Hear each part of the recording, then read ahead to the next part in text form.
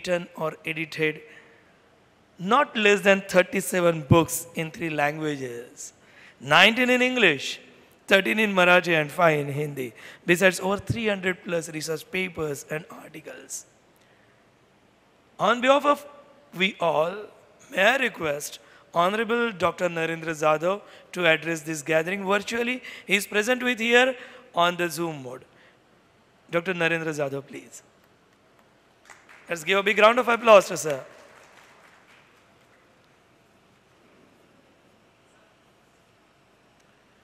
आपल्याला नरेंद्र जाधव सरांना रोहित नरेंद्र जाधव सरांना आपण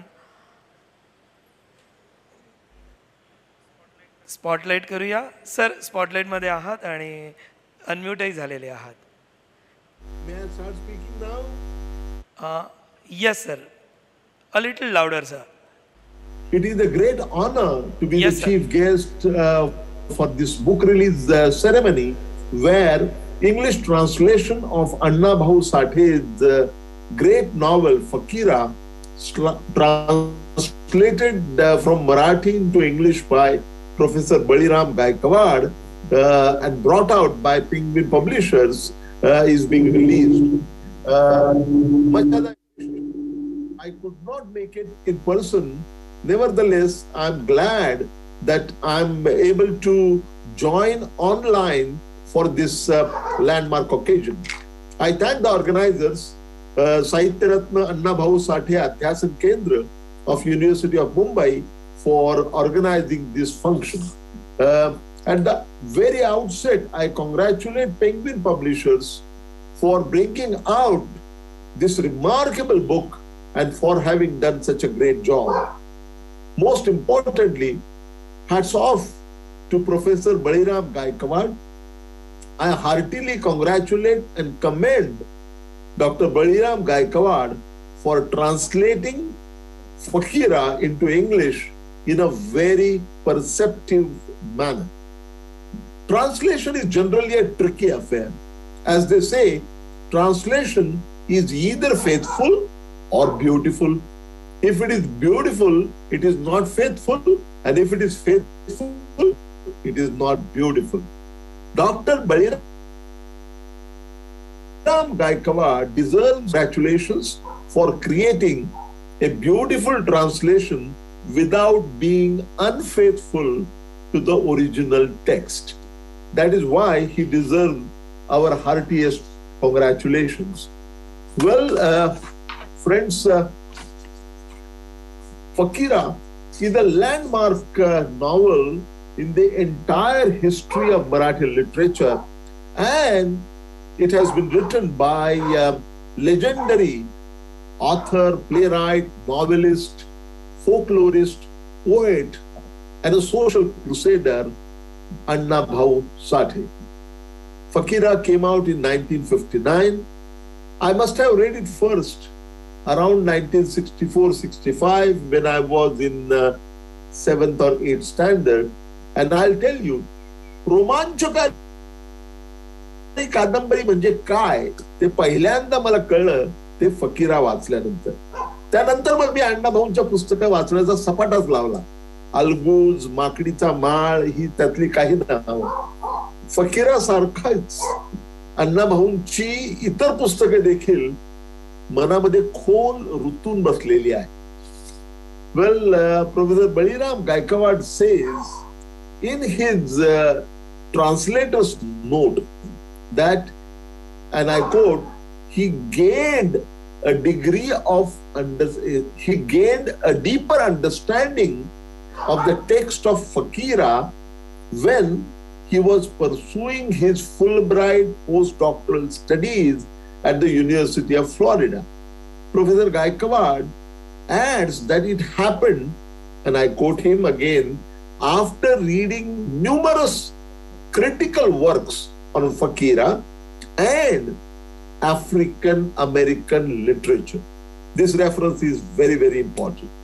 According to Professor Gaikwad, with the exposure that he had to African American authors, activists, and community leaders gave him, and I quote, the literary insight and an understanding of the mutual inspirations derived by the African American literature and Dalit literature. I find this most interesting because that is what has been giving, or that has given, Dr. Gaikawad's translation of Fakira a much broader context. Indeed, the gravitas. I also find it very interesting that Professor Gaikawad regards Fakira as the first and foremost Dalit novel in Marathi. And he suggests that it is where the Dalit literature began in 1959. Now, this is somewhat different from the commonly held belief that Dalit literature began in the 1970s with seminal writings of Babura Bagul, Daya Pawar, and of course Mahakavi Namdev Dasar.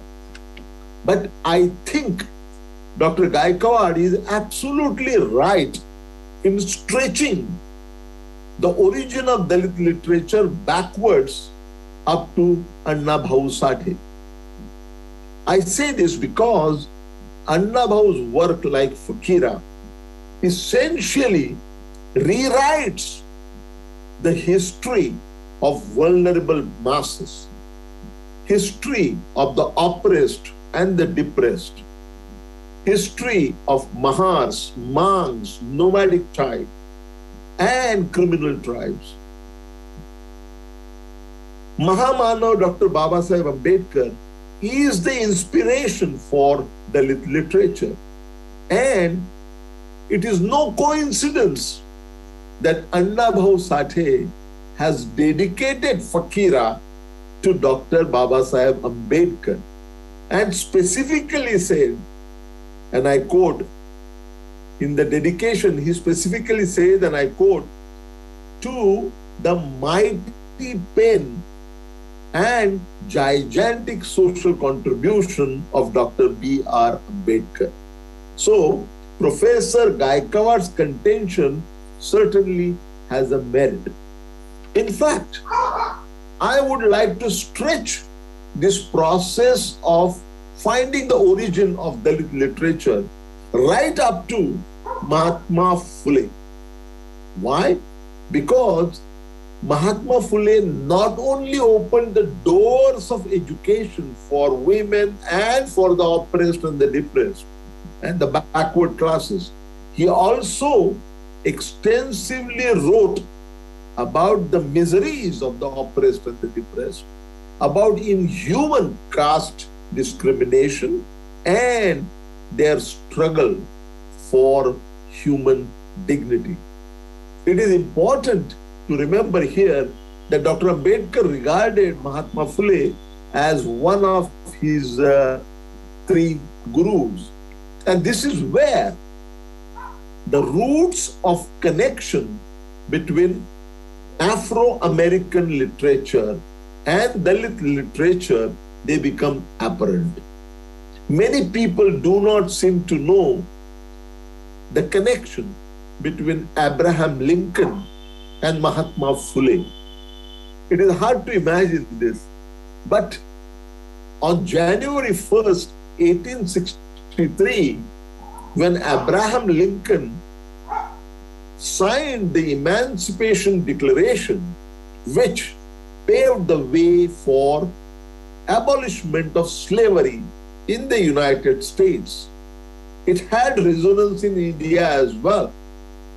Within a decade, remember, those were not the days of communication like what we have today, but within a decade after the Emancipation Declaration, Mahatma Phule described the conditions of Dalits in India as one of slavery, comparing the historic disfranchisement of untouchables in India with slavery in the United States. Indeed, his magnum opus titled Gulam Giri, which means the slavery, was, it was titled Gulam Giri, which means slavery. And what is the dedication of that book? I have to read this dedication. This is the book published in 1873, barely a decade after the Emancipation Declaration. He says in the dedication, Mahatma Phule says, dedicated, and I'm quoting from the dedication, dedicated to the good people of the United States as a token of admiration of their sublime, disinterested and self-sacrificing devotion in the cause of Negro slavery, and with an earnest desire that my countrymen may take their noble example as their guide in the emancipation of their Shudra brethren from the trammels of Brahmin thraldom, unquote. Well, that shows the connectivity. And the connectivity between the African American literature and Dalit literature, it can be traced back to 1873 to Mahatma Phule. If we stretch further backwards, the origin of Dalit literature. At the end of the translator's note, Dr. Baliram Gaikwad says, and I quote, "It has become necessary to translate some major text of Dalit literature for global cognizance and attention. While I completely agree, I would like to offer a rather unsolicited advice. Please try to get Fakira published with some of the top of the line publishers, and do not confine yourself to only academic publishers, this university press or that university press. My book, Amsa Baap and Ami, and its Penguin version, which was not a translation, but which I had rewritten myself completely, titled Outcasts, came out by Penguin. The year was 2002. And it was translated within a matter of 3 years. It was translated into 15 languages, including 5 foreign languages: English, French, Spanish, Thai, and Korean. Not because this happened, not because it was published by California University Press, but it was picked up in an auction by Simon and Schuster. This is the gateway to global reach, not some small-time academic publisher. Well, friends, before I close, once again, I wish to thank Penguin Publishers for coming out with this translation. I would like to take this opportunity to suggest to Penguin Publishers that they should consider publishing translations of Jevwa Mi Zaat Chorli Hoti or Maran Swast Hota Hai, both by Baburao Bagul. Some of these books have a potential to become celebrated part of the global literature, exactly as envisioned by Dr. Baliram Gaikwad. I wish Dr. Baliram Gaikwad all the very best. Thank you. Thank you very much. Thank you. Thank you very much, sir.